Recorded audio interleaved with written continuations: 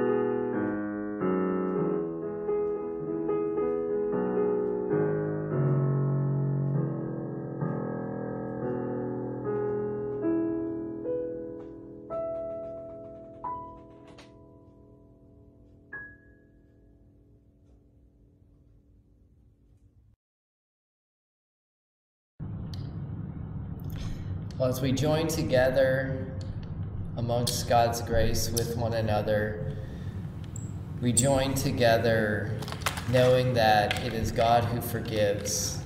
If we approach, we repent, we confess. So we do that together as a community. Your response for the prayer of confession is on the screen here. Transform us and renew us. Let us go to God together. Holy God, hear our prayer for the mending of our hearts, torn apart by our unkindness, for the healing of our souls, wasting away from the despair around us. We pray together, transform us and renew us. For the forgiveness we seek for the sin we have allowed to persist, for the reconciliation of the world whose division condemns us, we pray together, transform us and renew us. We pray for the courage to admit our fault, the strength to amend our actions, and the hope that your grace awaits us. This we pray through Christ's name. Amen. And friends, I invite you to hear the good news that the love of God is beyond measure, and you are included, of course, in that love. So know that you are forgiven and thus freed to also love and to serve. Alleluia. Amen. I invite you to share the peace of Christ with one another. Peace.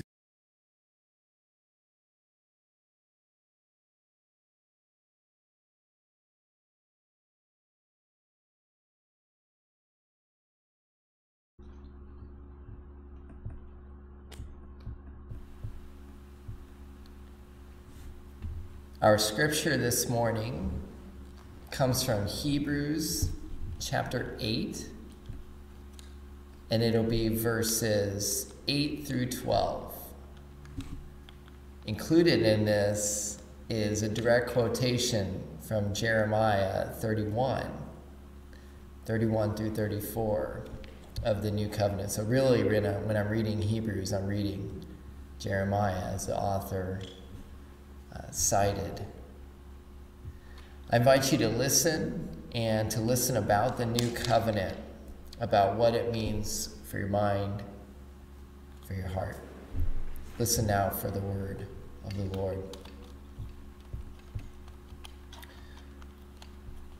Look, the days are coming, says the Lord, when I will make a covenant with the house of Israel, and I will make a new covenant with the house of Judah.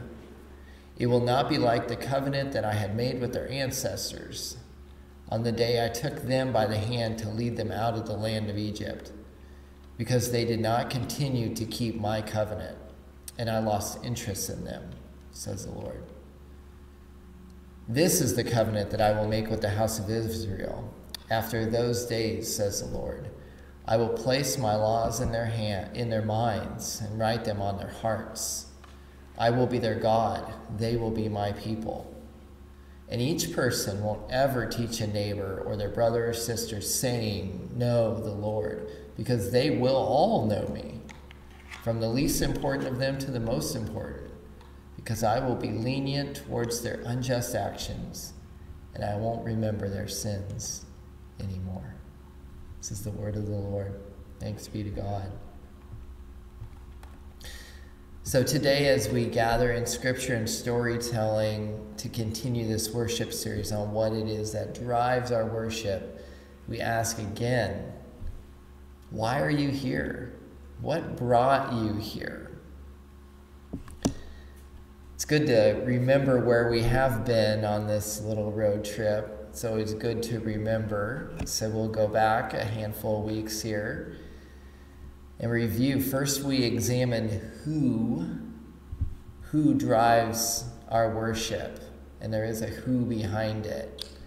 We visited in John's vision in Revelation, this heavenly throne room in Revelation 4, and we were reminded of the universes and universal worship of Christ on the throne.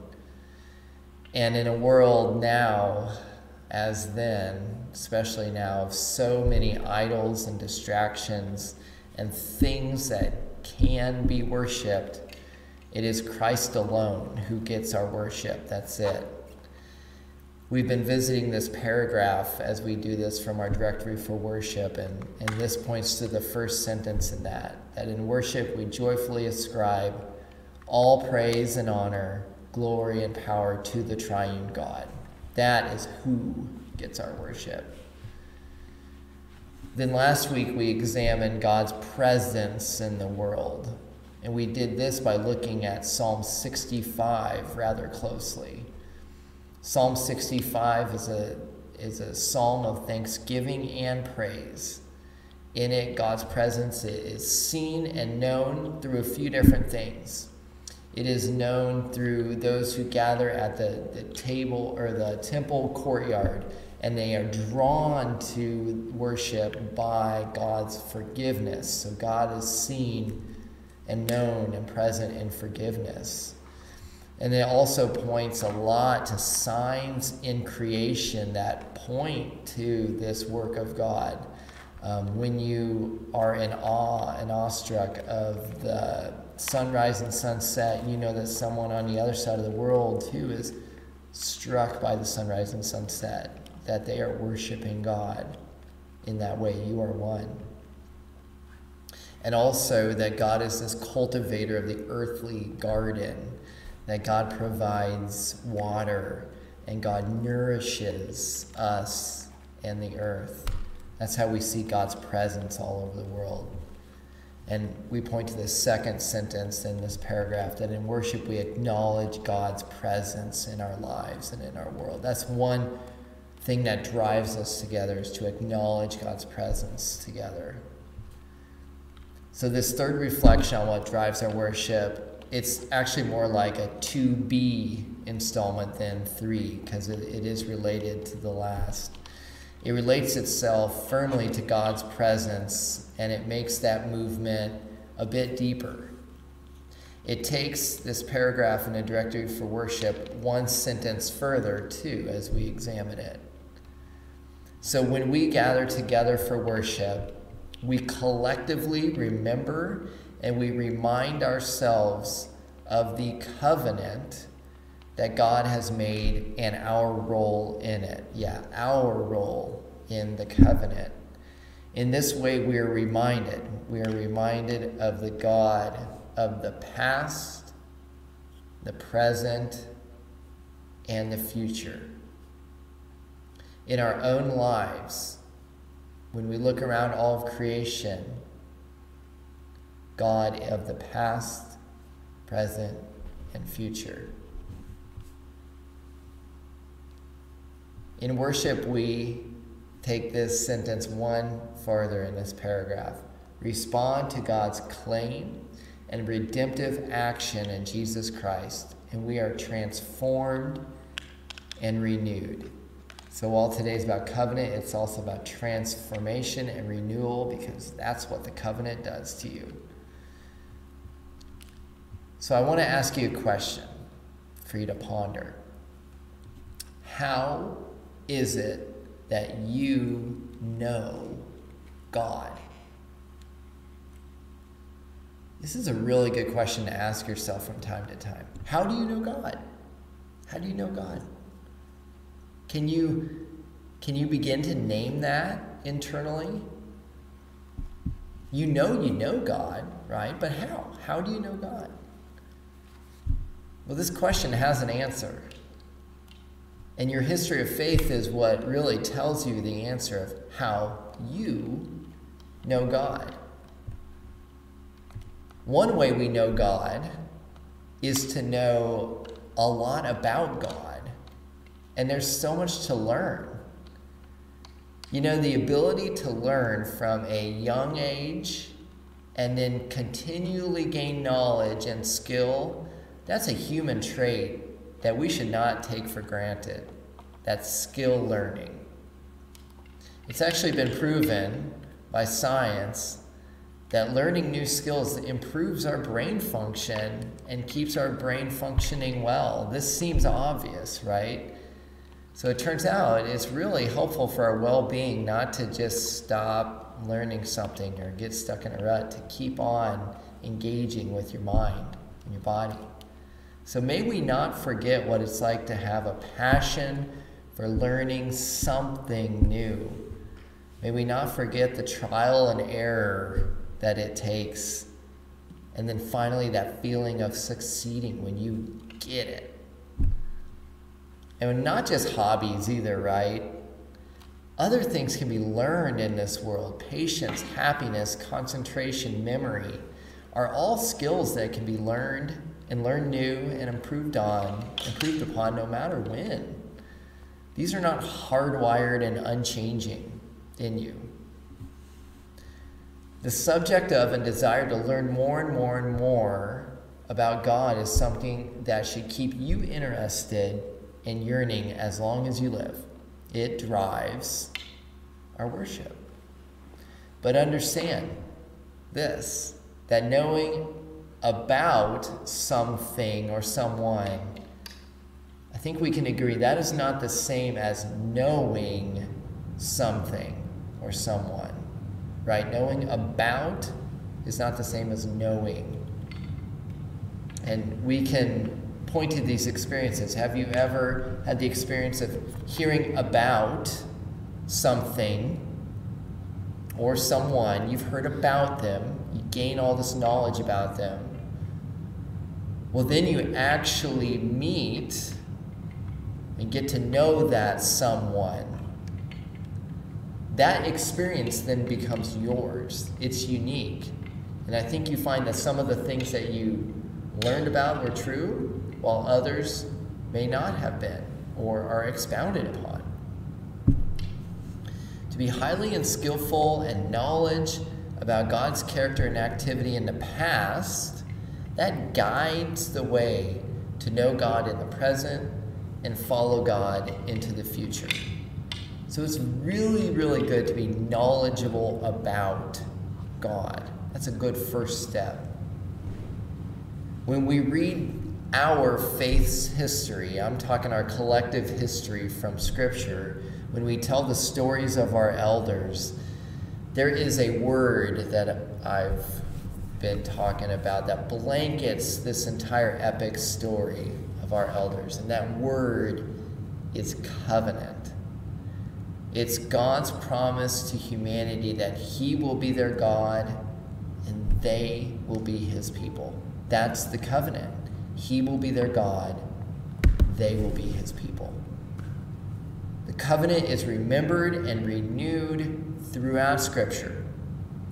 The covenant is also broken and forgotten by humanity throughout Scripture. Both of these things are equal and present part of our faith's past.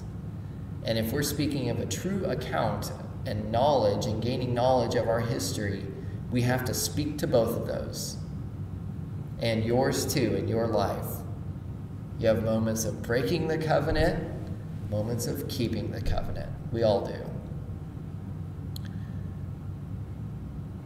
God's presence and activity in the past, present, and future, it's defined by the covenant that God is our God and we are God's people.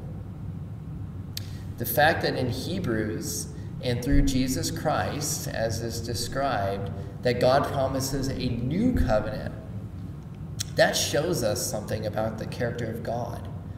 That shows us that God is continually active, adaptive, and inventive. And God is all of those things for us, for you, me. God's new covenant, the one described by Hebrews, is one of transformative, transformational insight, a vision of a new awareness. We're told by Hebrews and Jeremiah that this new covenant is going to be placed by God in the minds. It's going to be written on the hearts of His people, not just on stone. Let that sink in, that our hearts and our minds. All that through which we process and acknowledge the world through the new covenant is transformed and renewed by God.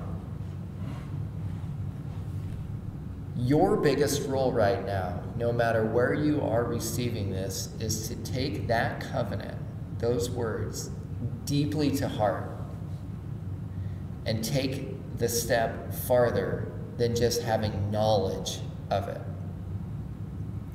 Instead, let it work to transform and renew you, and then follow that road the rest of your life. I think we all know what it is like to when the knowledge of the thing that we've been studying, right, and the skills that we've been learning about whatever it is, they finally sink in. And we get that feeling that we know it. We even say that we know it by heart, because we're no longer thinking through the actions or what it is, but we just know it, and we can do it automatically once we've become very skillful in it. I know you know that feeling. I also think we all know what it's like when we have loved deeply with our hearts, and we have received love deeply with our hearts. The feeling of deep love has a physiological effect on our bodies. It physically changes us. This is the new covenant. It is placed on our minds. It is written on our hearts. This new covenant drives our life and drives our worship. We are able to define all things in the world by the covenant that is placed in our minds and that's now written on our hearts. Through the new covenant, relationships of all things have to change. Relationships of our earth, of our other humanity, of how we look at money and how we give. They all change because you are renewed. The old life is gone. The new one has begun. This renewing of the heart and mind drives then how we view the past, the present, and the future. A renewed and covenant-centric mind is able to view the past, no matter where you've been in your life, with equanimity and see equally the good and the bad in it. It's all been a part of your journey. The new covenant, it drives our present. It drives the relationships that we have and the way we see the world moment to moment right now. In this very present moment, you can say that you know God intimately, not just know about God. And our response to this incredible truth, that is our worship. And the new covenant drives our future. My children are going to grow up in the new covenant and know it, and my grandchildren. God has placed already the covenant on their minds and their hearts. It's there. And no matter what they may meet on their journey, I can't predict. No matter what the days even, or weeks, or years hold ahead, I don't know. But I do know about the covenant. And that's one thing I've learned in the past months, is that I am simply no good at predicting the future. I can guess, but I'm also often surprised when reality strikes. So I can't tell you a lot of particulars about things that are coming up, like school and what's exactly next. Can't tell you about a lot. But here's what I know. It's really good practice for me to lean simply and essentially on what I know to be true. God is mine, and I am God's. That is placed and it's written here and here. And to that I proclaim, Alleluia.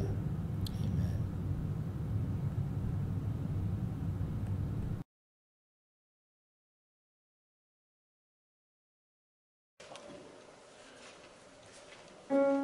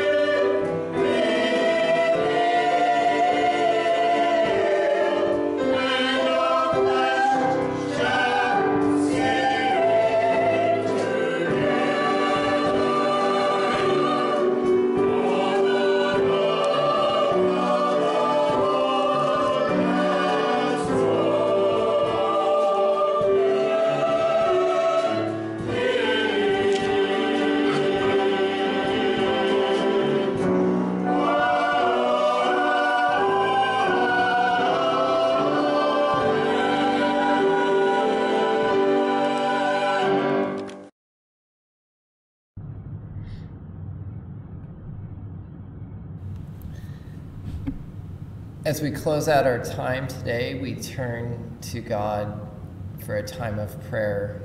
And this week we do have some new prayers to lift up.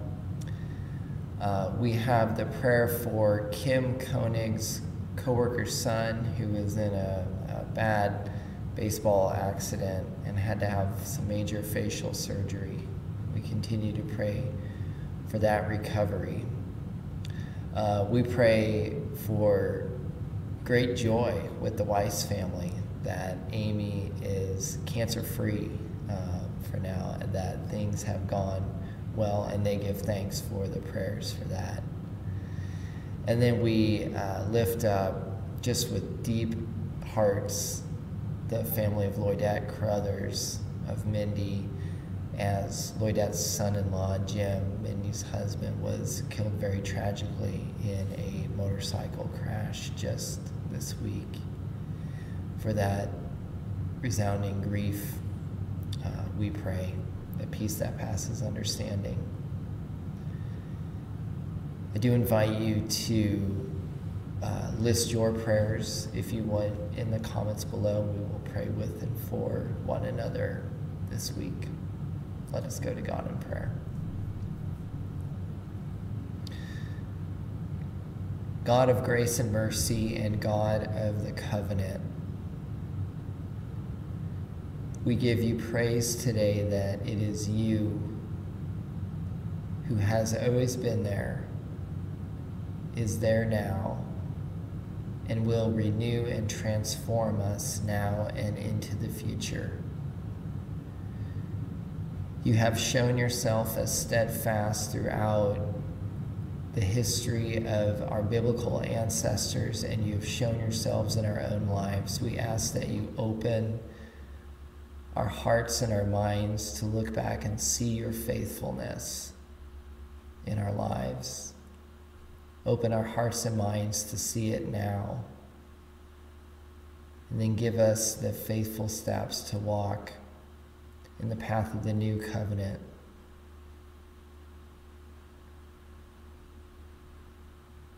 God, your promise does not mean that nothing bad will ever occur or that hurt and sorrow won't strike us. But it means that you will never leave us in the midst of it. And that is when we lean on you. And we lean on you now as we grieve with those who grieve. And we suffer with those who suffer. God, we also rejoice with those who rejoice in healing and wholeness. We continually pray for our community, for our country, for our world. And we ask that you show us our role in it as your faithful stewards.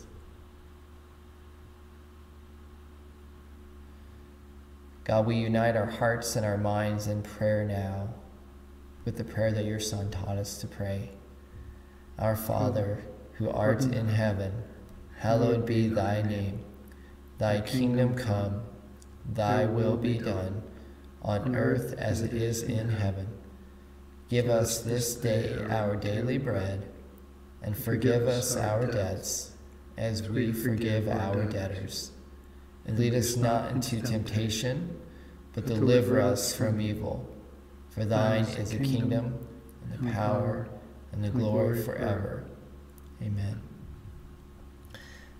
Brothers and sisters, I invite you to go out in the world and live it and serve it, knowing that you are God's, and God is yours. Live into the new covenant this day and forever. Amen.